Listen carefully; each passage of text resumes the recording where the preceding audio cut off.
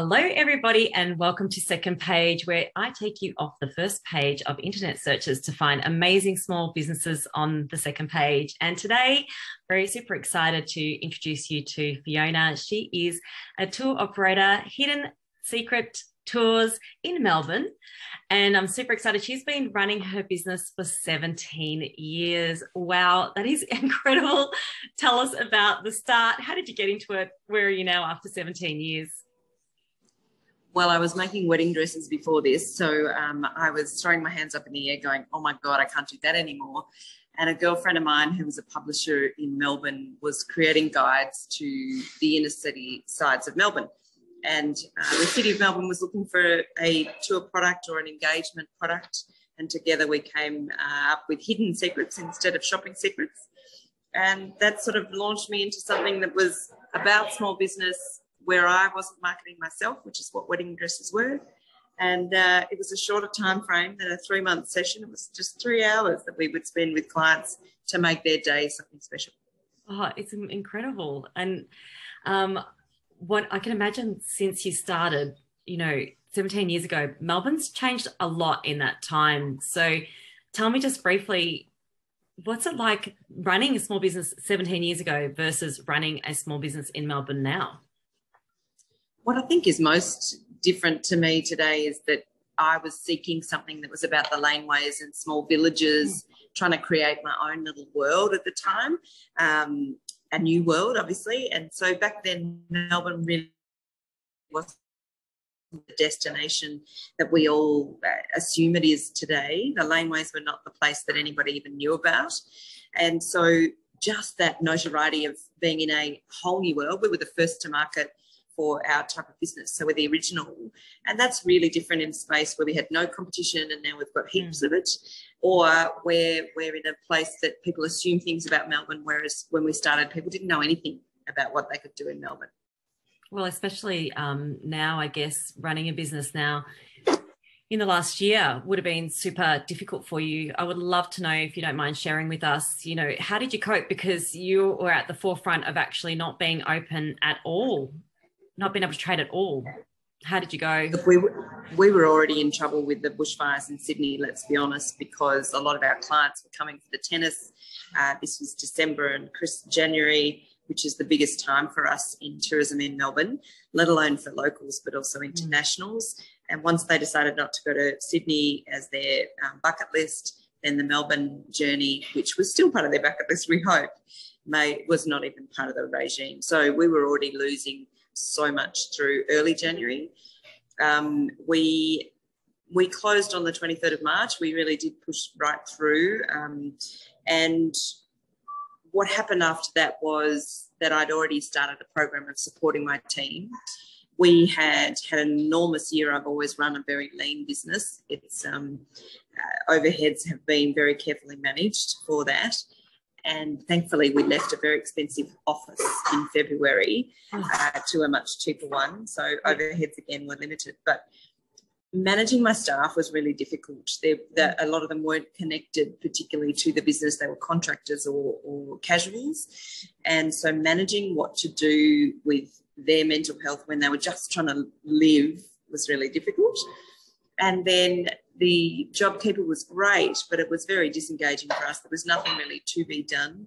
And the mental space for my office manager and others of seeing cancellation on cancellation on cancellation, she said to me at one stage, I just can't look at any more red. It's just not fun. So we had a business model where we managed in cash flow quite differently in various realms. So we had some that were post-pay, some that were pay on the day, and some that were prepay. So we didn't have too many refunds to be done, but to be ensuring that we got paid by the post-pay accounts was the biggest drama of my next 3 months or so. But we got there, and relationships are an essential part of that, and that continues to be the focus today. Yeah, I guess imagine have you started again now in the last 2 weeks? We have. We've started a few times. I've actually gone and got a full-time job. So I'm working in the industry, but in a full-time space such that my wage doesn't have to come out of the business, and my team, who need to be up to date and available, get to work and continue to work whilst we wait for really tourism. Probably won't get even anywhere near previous terms until late 22 if we're lucky. So making sure that they're still connected to the business, practicing their skill, that's the most important, because the business is no longer about me. We had 15 staff before COVID hit. So we're back to 6, as in guides. So they're more essential in the first point in the reopening than me, myself and I, because the brand is relatively stable, and the booking mechanisms and the tools we use doesn't need me to be on site full time until we get busy. Sounds like you've got a great foundation, which is where I want to pivot to your Instagram page. In awe that you've got 20,000 followers, and I know that a lot of our viewers are budding small business owners, and in this day and age it takes so long to grow. I would love to know more about your journey and how you actually got to those 20k followers. Well, let's be honest, I have been around a long time, so that is true. We signed on to all social media. Look, Facebook opened the year that we opened, so we got involved a year later when it was open to the general public. Instagram was not owned by them then, and I'm a photographer, that's my habit, so we certainly joined Instagram really early. It is the platform I understand better, and all of the social media is done by me. I don't outsource to anybody. So therefore, I'm not dealing with a voice. I'm dealing with it as it happens. I don't have a plan. I did put a little post up recently about, would you prefer it if it was more ordered and arranged, our Instagram feed for Hidden Secrets? And 60% said, no, not really. We're happy with the way that it is. So, that was interesting. There was a diversified opinion. Yeah. I definitely have a very clear difference between my personal work brand and the Hidden Secrets brand. So I actually have 3 accounts across all platforms, and I think that has really helped keep me focused on where we are. We run a very analog business, so it's quite a funny sort of space to be in, because we don't hassle our staff to take photos. We don't seek for user-generated content, but we do a lot of marketing where we get other people to talk about us. So engaging in how they talk about us was really important.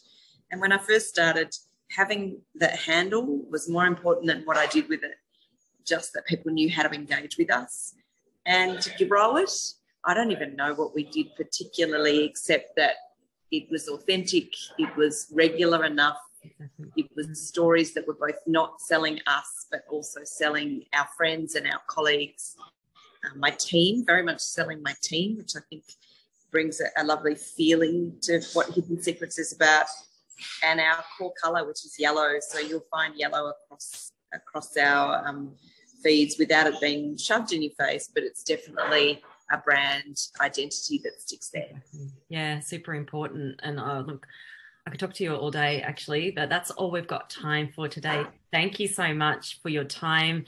Second Page viewers, we will be adding a group booking promotion to the website. I will be posting all the links below, the relevant links below, and directing you to Fiona's page. So thank you again for your time today. We will talk again, I'm sure. I have so many other questions I could ask you.